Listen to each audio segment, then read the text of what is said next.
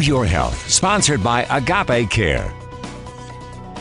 New research is shedding light on how COVID-19 variants have evolved since the start of the pandemic, which doctors say is important to understand. The pieces are there. The puzzle is starting to be solved.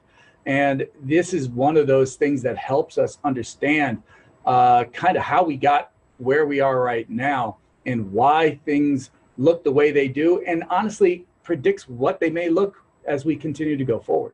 Dr. Frank Esper is an infectious disease specialist with Cleveland Clinic Children's. He was in charge of the research which looked at variants from the first 6 weeks of the pandemic. That time frame was chosen because therapies and treatments had not yet been introduced.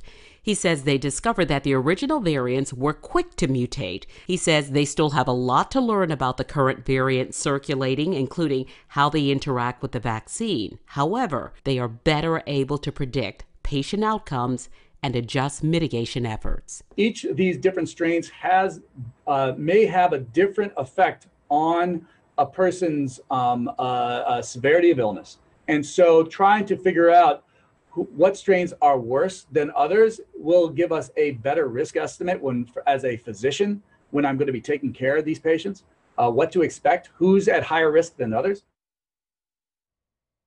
And Dr. Esper encourages everyone to get vaccinated, which he says will not only help slow the spread of the virus, but stop new variants from forming.